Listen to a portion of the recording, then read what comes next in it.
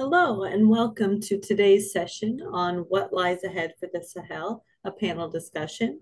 We'll be joined today with speakers Michelle Gavin and Jendayi Frazer, and our moderators Oge Onubogu. How to ask a question. Questions are welcome at any time. If you prefer to write your question, you can type it in the Q&A box located at the bottom center of your Zoom screen. Be sure to use the Q&A box and not the chat box. Please note that you must have your name displaying to ask a question. If you would like to ask your question aloud directly to the speaker, please follow these instructions. 1. Use the raise hand button to let us know that you would like to ask a question. The raise hand button is located at the center of your screen. 2. When your name is called by the moderator, the World Affairs Council staff will unmute you. A pop-up will appear on your screen giving you the option to remain muted or to unmute yourself. Select the option to unmute yourself. 3. Once you are unmuted, please introduce yourself and ask your question. The attendees will not be able to see you. They will only be able to hear your voice. 4. When you are done asking your question, mute yourself again by clicking the microphone icon at the bottom left corner of the screen. We will reset you as a regular attendee. How to turn on, off, closed captions. Automatic closed captions for this program have been enabled. If you would like to turn on closed captions, click the live transcript button on the bottom right of your screen and then click Show Transcript. If you would like to change the size of the captions, you can do so by clicking the same live transcript button and then subtitle settings. Thank you. Great. Well, thanks so much, Cheryl. Hello, everyone, and welcome to today's discussion on the Sahel. I'm Jackie Miller, President and CEO of the World Affairs Council here in Seattle. You know, we don't hear enough about this region in the news, or enough about most parts of Africa for that matter, but it's an important area with significant potential and significant challenges, as our excellent speakers and moderator will talk through. Just this morning, the Senate Foreign Relations Committee held a hearing on instability in the Sahel and what U.S. Options and interests are in the region, and whether U.S. Policy and security assistance there has failed, which is something that we might get to as well. But first, a couple of quick notes on some upcoming programs.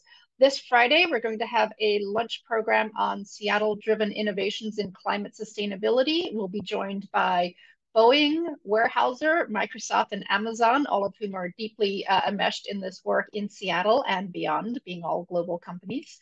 On November 15th, we're going to have a virtual program looking at hostage diplomacy, or how state actors are detaining foreign citizens to try and gain diplomatic leverage. There are dozens of Americans currently being detained abroad, including Austin Tice, who is believed to have been held by Syria, or is believed being held by Syria, and he's spent over 4,000 days in detention. Recently, Wall Street Journal reporter Evelyn Gershkovich was arrested in Russia for espionage, and I can't even say he's the most recent journalist detained by Russia.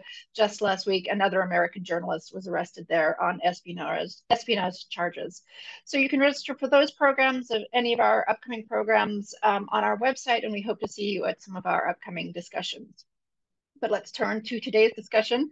We are so lucky to be joined by these experts and practitioners who are going to help us get a better understanding of the dynamics of the region.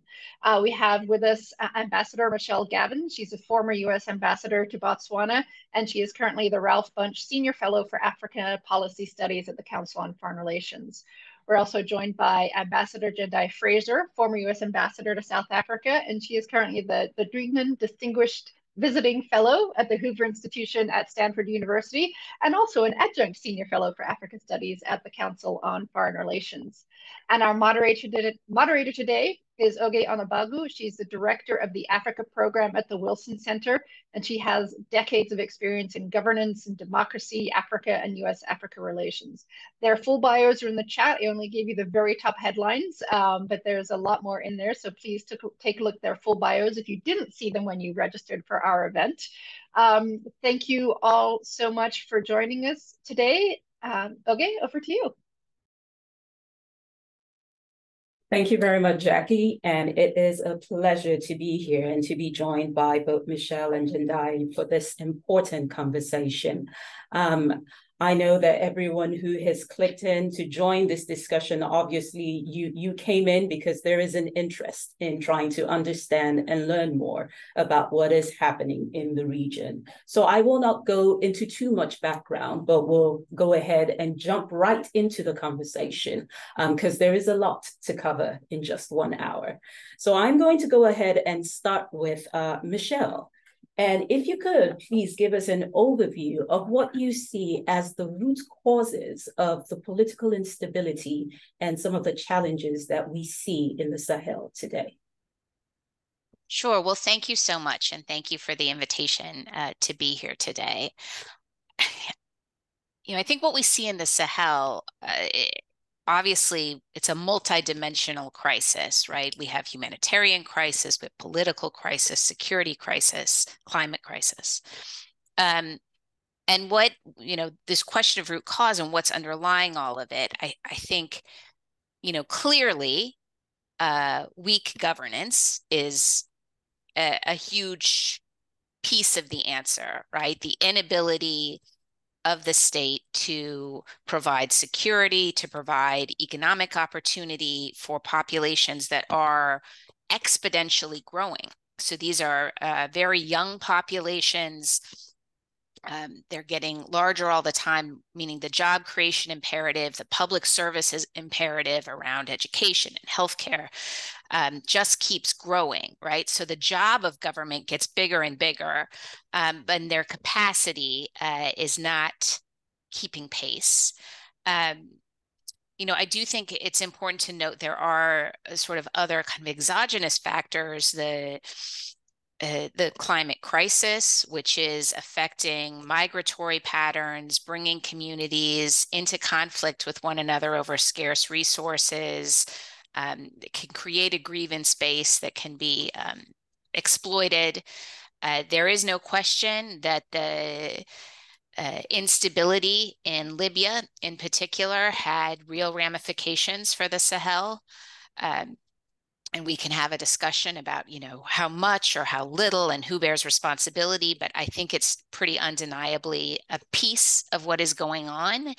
And then you have, the other two things I'd throw into this pretty toxic mix would be the exacerbation of the security crisis by a militarized response that has not prioritized human rights and community protection. So you've got populations at risk because of violent extremists, but also in fear of the security forces who are supposed to be keeping them safe, because there hasn't been adequate attention to community protection. And then finally, you have opportunistic outside actors who, for their own geopolitical reasons, see benefit to instability in the Sahel, who help to kind of exacerbate narratives that provide clear villains and shape an information environment that can create pockets of support for authoritarianism, even though it's not, the military regimes that have taken root to date have not been able to make progress on the security situation. In fact, it's getting worse in those places. Mm-hmm. So it just finished with a point that Senator Coons made in the hearing earlier today, just to give people a sense of the scope and scale of suffering in a place that we don't talk about nearly often enough. There were more people killed in terrorist attacks in the Sahel in the last 5 years than were killed in terrorist attacks in the rest of the world combined. So it's a very difficult problem set, multifaceted, and one that demands attention. Mm-hmm. Thank you very much, Michelle, for laying all of that out as we look at what you've laid out when you talk about the root causes. So weak governance, climate, security issues, opportunistic actors taking advantage of some of the gaps that we see in the region, populations at risk. So as you've said, you've outlined a toxic cocktail as you described it right here. So turning to you, Jendayi, do you, looking at these root causes that have been outlined, Do these align with your thinking? And do you think that the US in particular, we've been effectively addressing some of these root causes? You're on mute. Thank you. I agree 100% with everything Michelle has said. But I also think root causes have to go to the root. And the root is the nature of state formation in many of these countries. I think that we can't ignore that colonial history, which has led to very, very weak states. If you think about even how coups happen, there's sort of deep structural attributes that have to do with governance, political culture, how state-society relations are organized and have traditionally been carried out. And then there's sort of the triggers of coups, which include, things like, I'm getting ready to fire the general, and so he takes over the country, or even, insurgencies, like all of these fighters and weapons coming out of Libya,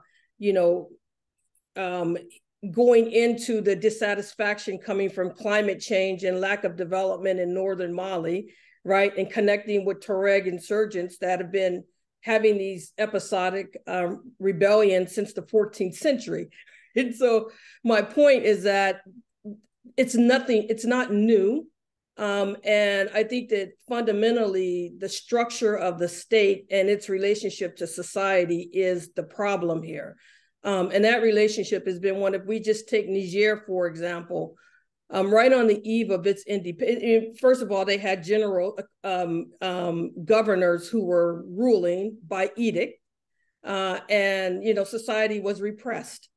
And then they installed chiefs who had no legitimacy with society. Their criteria for being selected was based on their loyalty to the French, right? And so anytime that there was, now at independence, the French actually banned political parties except for the one that supported staying within the French community.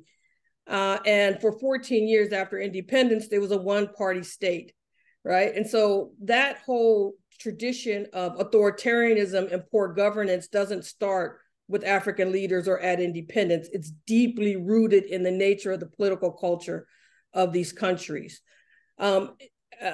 Niger didn't have a multi-party election until 33 years after its independence. So that just goes to speak to that lack of governance. When we talk about poor governance, it's not something that is about individual personalities. It's rooted in the repressive state and weak state structures. And then I would also say that I think that we really have to look at climate, because climate change has led to economic deprivation. It's led to drought. It led to mass migration. Those mass nomadic populations hitting against settler populations, which creates conflict. Many of the Tuareg in northern Niger and Mali went to Algeria during like the drought in the 90s. They went to Algeria, they went to Libya, they formed insurgency groups, they got armed, and they came back into their society. And so where you have insurgency and you have economic deprivation and you have weak states with limited legitimacy, then they're very, very coup prone. And the countries are very unstable. And so I think that really, if we go, so going to the second part of your question about has America been effective in its response? No, because we don't actually deal with the deep-rooted nature of these problems. We tend to want to say to them, oh, be good democracies like us. You need to do better, just be good democracies. And the problem is in this particular individual leader. And then when we get a new leader like Bazoum in Niger, we hug them tight and we say, oh, look, this is the new democratic leader, but nothing fundamentally has changed in the nature of the state and society relationships because a new leader has come into place. Those same institutions are still there. And the counterbalance to the military during the colonial period was actually the Metropole's army normally. right? It was with, for instance, in Niger, the first president, there were 2 attempted coups against him, and the French came in and protected him.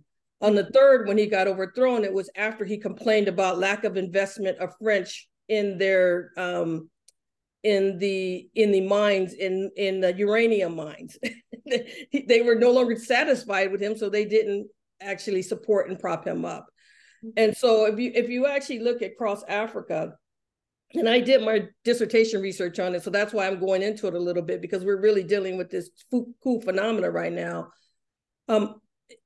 Basically, the countries that have had coups, and it's almost all of them, but not all, are countries that came to power through constitutional order, right? They were given their independence, or they agitated through national parties, but they didn't have armed struggles. They didn't have military wings to their party, and they didn't have really the experience of how to manage the military, whereas armed struggle countries actually had armed wings to their political parties, and they learned how to deal with counterbalancing their military and making sure that they're cognizant of what's happening there. And so you'll see that most of the Southern African countries that had armed struggle have never had coups. Now, they say that Zimbabwe had a coup. I don't consider that a coup. That wasn't really a coup. The military just changed one political leader for another political leader within ZANU-PF. But anyway, that point aside, it means that these countries also haven't organized their military so that they can actually prevent them from overthrowing them, because they haven't put enough attention into them, because normally an outside force has been the one that has counterbalanced against those coups. And if the outside force decides not to come in, they're gone. So no, the United States has not done, I think, enough. The challenge for the United States is, obviously, we have elections every 4 years. So we're a great democracy. And at best, we have a president for 8 years. And the problems in the Sahel are going to take a strategy and a focus that goes well beyond 8 years. And so every time you have a new electoral cycle in the United States, and if a new person comes in, the policy can change, the strategy can change, the priority can change. There has been great continuity up until, I think, the Trump administration. But let's be clear, each one of the administrations, Bush, Obama, Trump, all utilized all arms of American power. And that means AFRICOM with the Trans-Sahara Counterterrorism Initiative, going in and trying to support and help these countries fight against the terrorists or insurgencies. We've used humanitarian assistance, significant humanitarian assistance for health, education, and then also assistance towards democracy promotion. So I think it's true to say that, and I know that this is, debatable, and a lot of people in Washington, D.C. will debate it. I will debate it. I personally don't think that our policy has been over-militarized. I think our policy has been under-prioritized, and that's really been the fundamental problem, not that there's an imbalance in the various instruments that we use to try to address the challenges of the Sahel. Thank you very much. Those are wonderful points that you've laid out there. And I want to pick up on a few things that you said, and I'll turn back to you, Michelle. When you speak about the nature of state formation and the under-prioritization of our strategy to try to address your strategy in trying to address some of the political instability that we see in the Sahel. Michelle, I'm wondering if you could pick up from here and talk a little bit more about some of the existing tools that we have, some of the policies, some of the strategies that we currently have in place that we are using or implementing in the Sahel. Sure, and I agree. I think Jendayi made incredibly powerful points about sort of the origins of the states themselves and the model designed to protect a small elite political class that was kind of inherited at the creation. The U.S. has for many years been concerned about violent extremism throughout the region, and in different iterations, has pretty consistently been engaged in support to security services to try and strengthen their capacity to protect civilians and neutralize a terrorist threat. So there's this piece. There's, foreign assistance. There's humanitarian assistance, as Jendayi described. I think, though, important to acknowledge, and this is also a debatable point, I'm sure there are people who will disagree with me, is that as the U.S., I think, across multiple administrations, has looked at the nature of the challenges in the Sahel in the context of all the other foreign policy priorities, or even priorities on the African continent, there has been a tendency to perhaps defer to Paris. The French are a close partner to the U.S. in many ways, and have long tortured, in many ways, historic links to these countries, and for a long time, it had more skin in the game in terms of French presence on the ground, not just military presence, but French citizens, French businesses. I don't think that this has served the U.S. well. The nature of French engagement is, that shadow of history, the history that Jendayi talked about, is kind of creates the shape, is the scaffolding, right, under which that relationship has developed. And while I agree that it is really difficult to address big structural problems like we see in the Sahel without some burden sharing, some close coordination among states that have concerns, I also think that that has maybe blinded U.S. policymakers sometimes to a situation that was getting worse and not better. Mm-hmm. Well, thank you so much for that. And before I turn to you, Jendayi, I just want to remind members of the audience that you can feel free to drop your questions in the chat, and I will be happy to ask them as we continue with the discussion. So, Michelle, you've laid out some of the tools, some of the gaps that we have in our existing strategy as we work in the Sahel. And Jendayi, to pick up on the point that you made about the U.S. strategy in the region being under-prioritized, clearly, from what you're hearing you speak, I believe that you think we should be doing more or changing our approach or adjusting our approach. What could an adjusted approach in the Sahel look like, in your opinion?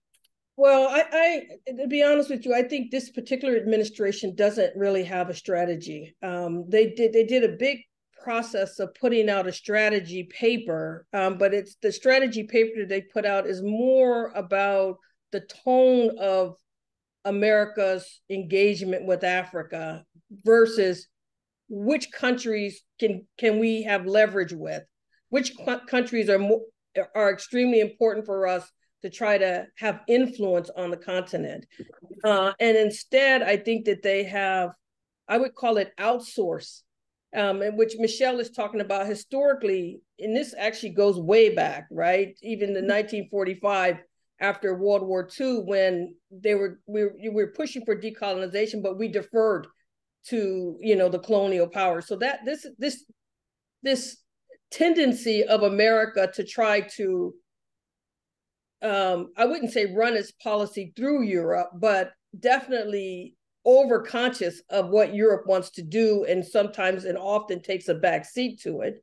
Mm-hmm. That tendency has always been there, but I think this administration has particularly been saddled with it, and not just to Europe, but also to the Middle East, right? I mean, we're doing Sudan through Saudi Arabia, and so. I think that this particular administration needs a real strategy about, for me, if I were going to do a strategy in Africa, the first thing I would do is look sub-regionally. because those sub-regions have their own dynamics, right? And within each sub-region, I would look at which countries could we really engage that would have leverage on the challenges that we're facing, because the neighbors are the most important actors in trying to address insurgencies and conflicts. The neighbors are the critical, because all insurgencies are typically getting their fighters or their material from some cross-border point, right? You know, or when they're pressed by the national security forces, they run across border. And so that cross-border engagement is absolutely critical. And working with African countries and African subregions is absolutely critical. And to do that, you have to get on the plane. You know, you have to get out there, you have to engage. The president has to pick up the phone, right? President Biden has not been making enough phone calls to African leaders. He has to get engaged. It doesn't take much time. The National Security Advisor can't be saying that our focus is on Indo-Pacific and everything else is just fine, and then have something blow up in the Middle East in his face because of that, right? And then, you know, God help us, let's hope that nothing happens in Africa that, you know, that impacts our embassies or, you know, American people who we're supposed to protect because of a lack of focus of the administration. And so the person who's been doing a lot of good work, I think, in this administration that can be, you know, that has been mobilized and is Secretary Blinken. He really has been out there, and Ambassador Linda Thomas Greenfield, right? Those two have been probably the most engaged on this, and are, you know, it's necessary, but the President Biden had no meetings at the UN General Assembly on Africa, or with any African leader within any African country. So my point is that the very first thing we need to do is get strategic, and secondly is get engaged, right? Literally get seriously engaged. You know, the assistant secretary needs to not be in Washington, but be on the continent, traveling and meeting, and, you know, she shouldn't let Blinken outdo her. Your Secretary of State shouldn't travel more than you do. You know, so I mean, honestly, I think that they've got the right rhetoric, they've got the right people even, but they just don't really have an active strategy, nor sufficient engagement. Mm-hmm. Thank you very much. Really appreciate your frank and honest comments on that. And Michelle, I will turn it back to you, still on that same point. The current strategy that we have focused on Africa talks about whole of government approach, interagency approach. What does that really look like? And is that happening? Sometimes it works and sometimes it doesn't. It can be very hard to get the US government all rowing in one direction. But it's particularly hard, frankly, when, you know, parts of our government are better resourced than others. We've had trouble getting ambassadorial nominees confirmed for the region. So we handicap ourselves pretty regularly in terms of our ability to be influential, have a permanent presence on the ground, have someone knowledgeable and connected who can, you know, provide help when those principals do come for a visit, so that the key messages are enforced and the sensitivities are understood. So yeah, we talk a lot about whole government approach. We don't finance our government that way. And that's part of the problem. But I will say I agree with Jendayi. I do think there's a lack of strategic clarity here. I can't tell, are we trying to contain the problem by bolstering the coastal West African states, right, where governance is by and large working better, and you know, try and keep this violent extremism from metastasizing further? Is that the strategy? What is the end game, right, for even the work that we had been doing before the coup in Niger, or even the coups in Burkina? to try and, work with partners to push back? What are we getting at? And I think there's been, kind of analysis after analysis, lots of assessments that what's needed is not just, although certainly capable security forces, particularly ones that don't commit human rights abuses willy-nilly, are very important. But so too is community peace building, right? Trying to extract the elements of local grievance, resource competition, separate out these threads and address enough of them that there isn't such a grievance base that can be tapped in a lot of these societies. Now that work, that kind of peace building work, that is labor intensive. It requires presence on the ground, knowledgeable presence and time. And, we can't even staff our embassy, much less have, that kind of nuanced and sustained footprint. And so I asked myself, well, then what are we trying to achieve? And I think that kind of clarity would be helpful. No, thank you so much. And I also want to remind the audience again that, you can send in your questions as we continue the conversation. I see a couple of questions coming in, but before I go to some of the questions that I have here, I know some of you have touched on, both of you, but Michelle and Jendayi, you both touched on some recommendations in some of the responses that you've given. But I want to ask you more broadly, why should America care about the Sahel? Why should Americans care here? Let me start with you, Jendayi. Sometimes I'm cynical. And I say, well, there's no reason. If your government doesn't, then, the broad American public pays attention to where the media takes them, and the media takes them to where the White House is focused mostly, right? Because those visits come in, heads of state come in, and then the media focuses on who the president's meeting with, et cetera. But, obviously, when we got hit in 1998 at our embassies in Kenya and Tanzania, when we had the East Africa embassy bombings, when Al-Qaeda hit us. At that time in 1998, people felt like there was no threat to American lives and facilities in Africa. There was no terror threat even in Africa, right? And we found out differently. Al-Qaeda was sitting right there, and they bombed us in what they called a soft target.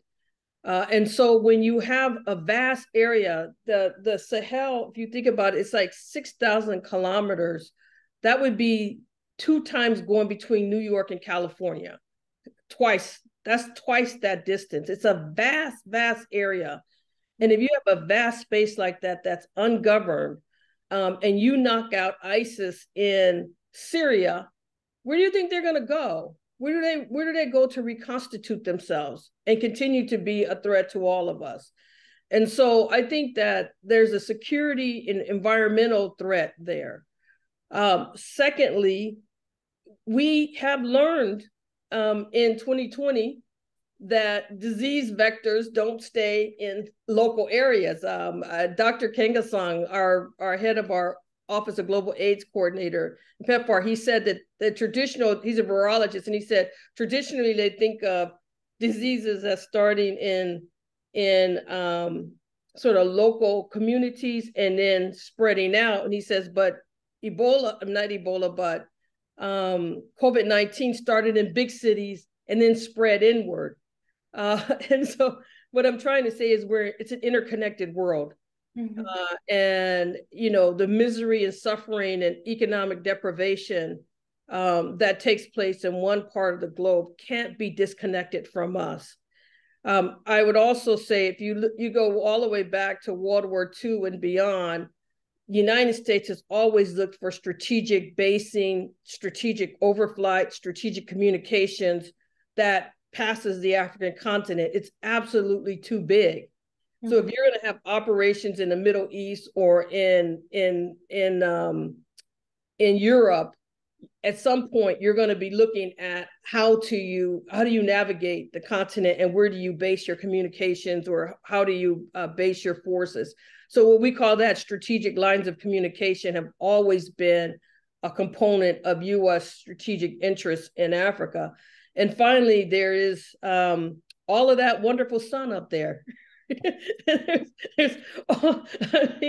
When we're talking about having a green economy and that sort of the Africa's natural resources, water and sun and in abundance, can be put to humanity's benefit and the local population's benefit in terms of job creation and economic investment, but also all of us getting off of fossil fuels. And so I think those are just some of the reasons. But, fundamentally, I think that if the United States is going to call itself a great power in the country, in the world, it can't be a great power in a few little areas. It actually has to be able to have its influence be global, recognizing that this world is so interconnected. Mm-hmm. Thank you so much for that. Michelle, I'm going to turn to you with the same question. Why should Americans care about the Sahel? But I want to add on a question here that came in the Q&A. It's from someone who's been living in Niger since 2017. And in the question, they say they've learned a lot that local populations often feel like tools in the hands of great powers. And they're asking a question here, as in, who are the major powers that are using these countries or exploiting the local populations, and what is their bigger global picture? So as you talk about why Americans should care about the Sahel, also touch on some of the other countries that might be using or exploiting the situation in the region. Sure. So I agree. I think, and my experience has been that Americans do care about human suffering in general, right? When their attention is called to it. So I also think that the US can't address a number of the most important potential threats of the future, some that Jendayi laid out, pandemic disease, climate crisis, et cetera, without a multilateral approach. And it's not just about, needing the Sahelian countries, you can get things done without them, but the way Africa perceives the US is informed by the dramatic difference in our apparent concern for some security crises versus others. So I would just note that it's not just the Sahel, right? It's the relationships we want to have with African states are informed by our policy in the Sahel and elsewhere. And it's something to think about. I agree with Jendayi around, ungoverned, it's not in vogue anymore to talk about ungoverned spaces, but it's incredibly dangerous to have violent extremists who wish to do harm to America and Americans, kind of having a safe haven, able to conduct their operations, engage in economic activities to fund their operations. This is a danger. Then I would note there's a very clear strategy on the part of Moscow to exploit the tensions, the grievances, the dissatisfaction in the Sahel to promote anti-Western sentiment. And a broader kind of ideological alliance between Moscow and other authoritarians, to suggest that the fundamental problem maybe is democracy itself, right? So you had the junta leader from Guinea at the most recent UN General Assembly, right, suggesting that the real problem wasn't just a legitimate point he made, right, around so-called democratic leaders that stay too long, that manipulate their constitution. That's a problem. But the real problem, he informed us, is that the West imposed democracy on us, and it's un-African. Having, made himself leader of Guinea, apparently now he speaks for all of Africa. But polls show consistently that African publics absolutely want democratic, accountable governance that works. That's what they want. No, it's not that surprising. So I think, there's a broader struggle going on around ideas, the value of accountable governance, the value of laws that apply to everyone, and ignoring whole regions of the world is incredibly perilous. Two more reasons to care. You now have a strip of military-controlled governments running across the length of Africa, from the Red Sea to the Atlantic Ocean, many of which are increasingly aligned with Russia. So this, there are, I think, questions about what that will mean for, if this persists, for the capacity of other powers to project force, to threaten sea lanes. These, you just have to look at a map and start to get a little bit concerned. And then finally, and I put this at the end because it really troubles me when the Sahel's crisis is always seen through this lens, but there are issues of migration, right? If people simply cannot survive in their societies, then as anyone would, they will move. And while most migration on the continent stays within the continent, there is a large amount of migration going to Europe. And as we saw during the worst of the Syrian crisis, this can be incredibly destabilizing for some of our closest partners, both politically and economically. It's not a good thing for democracy. It's not a good thing for a global commitment to human rights when it creates opportunity for a particularly virulent kind of populism that leaves us all worse off. So I think, our European partners are very concerned about this. And while I really dislike the framing of this crisis as one entirely about keeping it out of Europe, I do think it's important to think about how dislocating mass migration can be. So there's all of that. So who's involved? Obviously, the French and the Francophone countries have a very long history.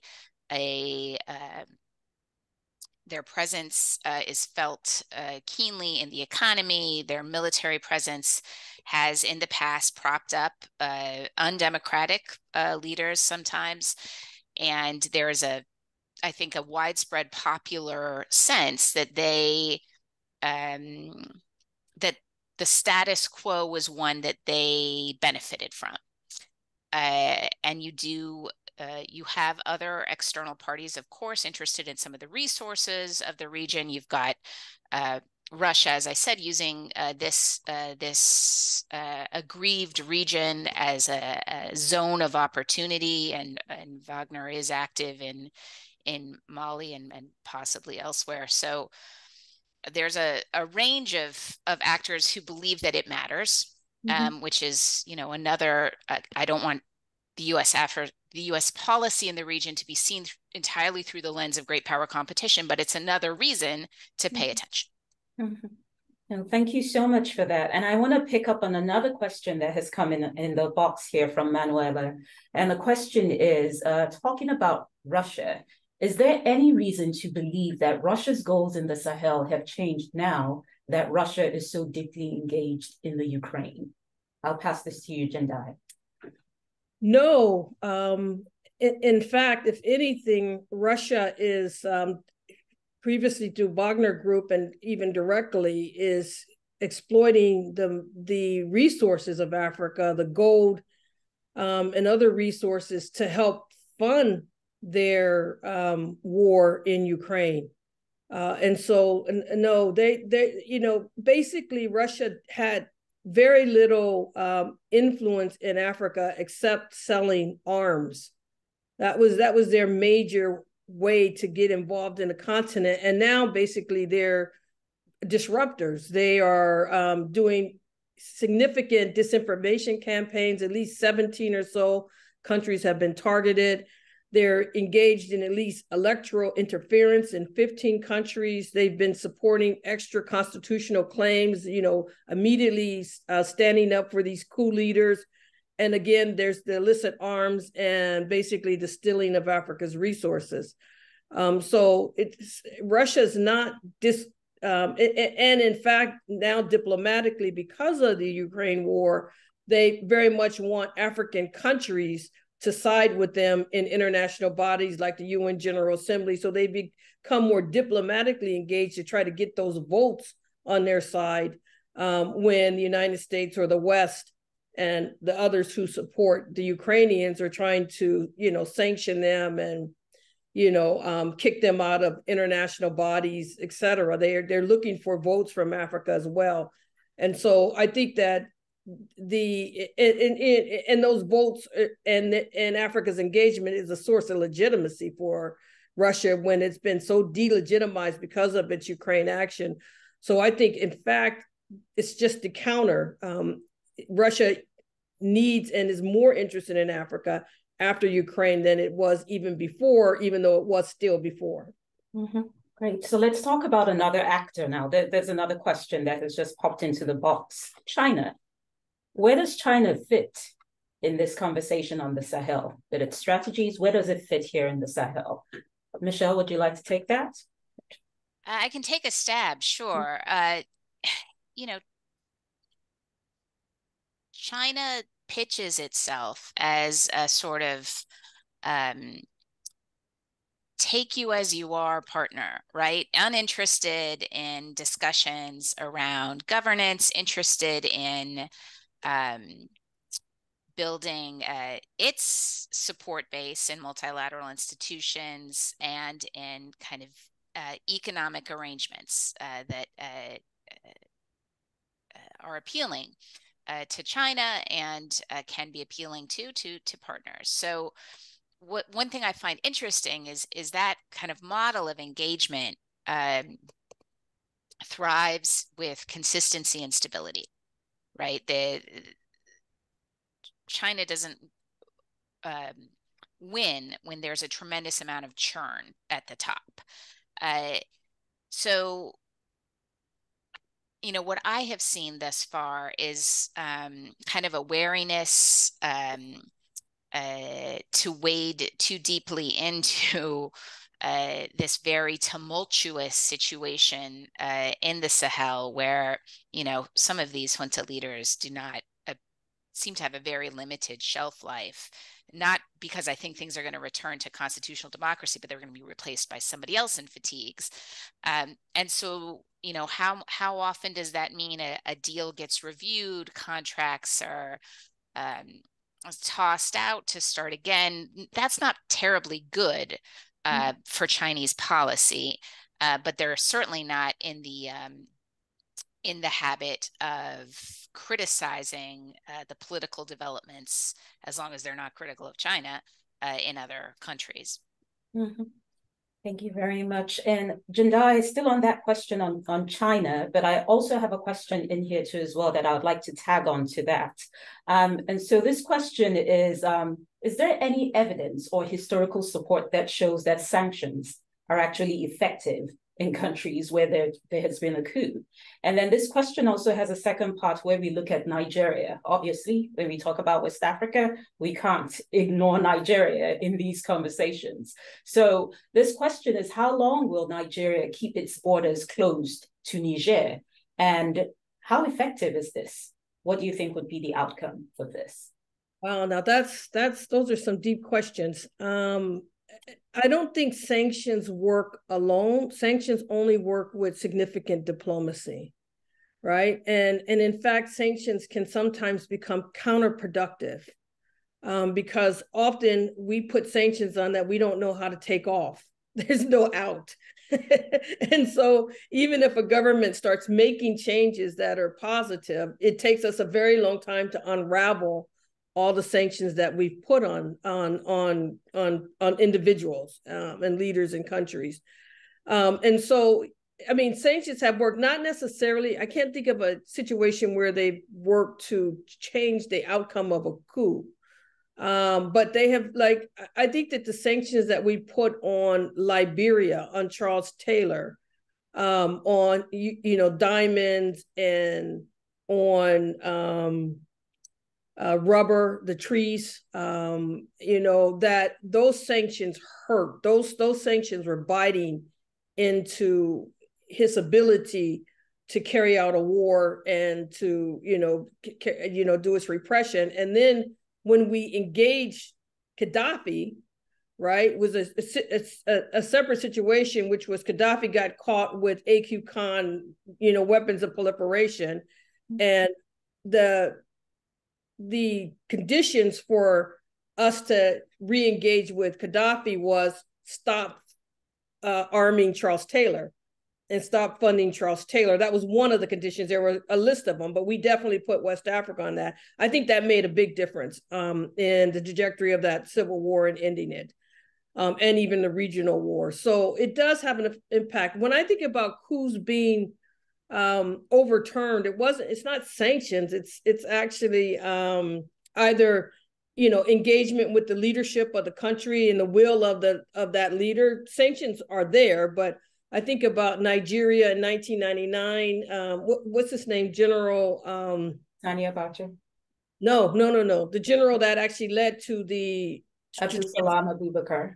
Yes, Abubakar, exactly. That was, we engaged him. And I think about, was it Mokhtar Touré in ATT in Mali, right? Where they were engaged, or I think about Lesotho, where basically the South Africans and Botswanans and others overturned that coup d'etat. And I think that's happened, that happened with the ECOWAS forces in Sierra Leone as well, where they overturned the coup d'etat because they had forces on the ground.